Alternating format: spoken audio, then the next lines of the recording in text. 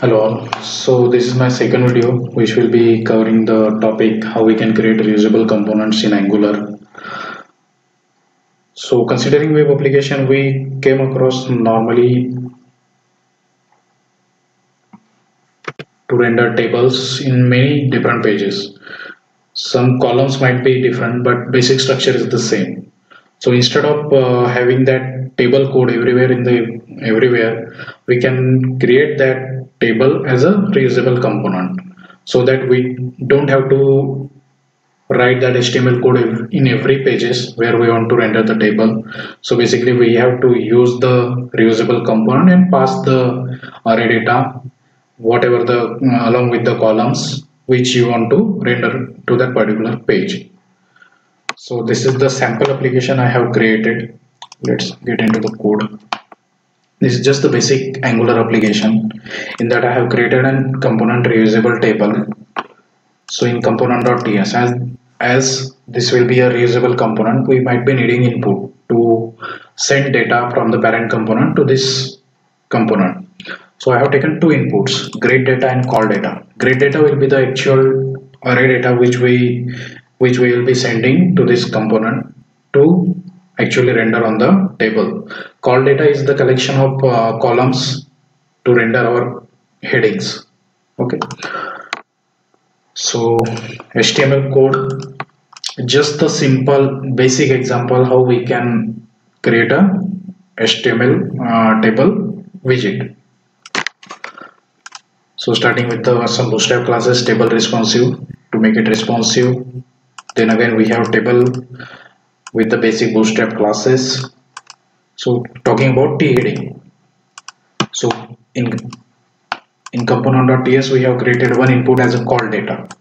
So I'm using call data in first tr to plot my column heading name. Key.header you will get to know in the parent component.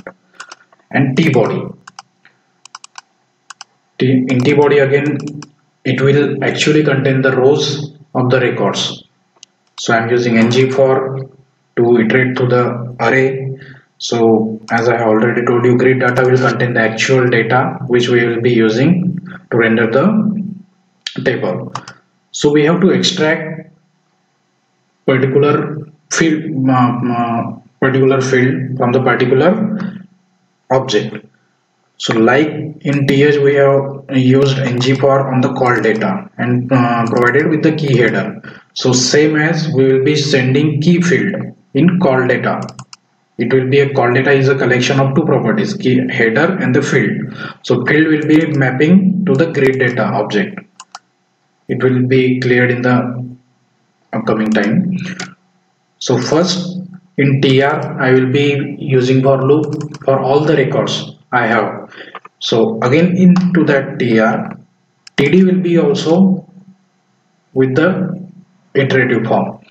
Like we have th in the iterative form, same as in td. So with ng for we will be doing for loop on the call data, and while extracting data we will be extracting from grid data of particular field. Just keep this mind in for the table. Now go to the parent table, app.component.html. So in this component I have just created a function load grid. It will call my service, user service, which will actually get the data. Let's add a debugger for now. And call data. Call data is a simple array having two properties, field and the header. Field will be the value which we will be mapping to the grid data, and header which we are going to show as a table heading. You can see it for now, header. It will be better clear once we get to the demo. So now let's get here. I'm starting console. I'm reloading the page. So let's print it in console.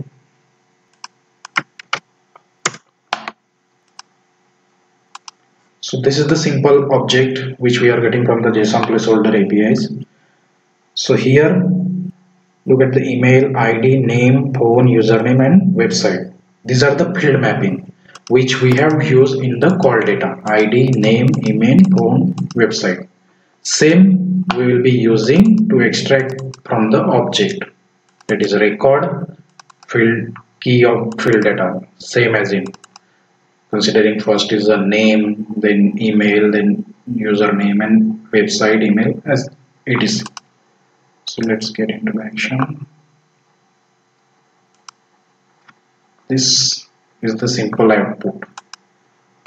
With this table we can have edit and delete buttons also, and with the use of output and event emitter we can send the back send the UI, whatever primary key or the record itself you want to send to the parallel component, you can make use of that also. It's basic simple code. Suppose you have a normal requirement where you don't need any edit or delete button, or just your requirement is just to show the data with sending the proper info. So in app.html, this is the sample, this one liner code you have to use everywhere.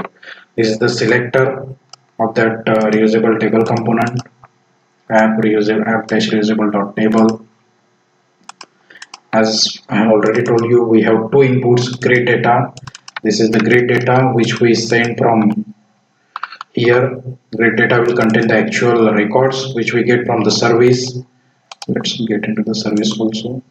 This is the API. By using HTTP client, we are fetching this GET API and again sending the response back, and we are catching here in subscribe method grade data. And call data is just the collection of field and the header. That's it. Thank you for watching videos. I will be implementing edit and the delete functionality in the table itself, so that output we can see more deeply on the output and the event emitter also. Please stay tuned for the next video. Thank you.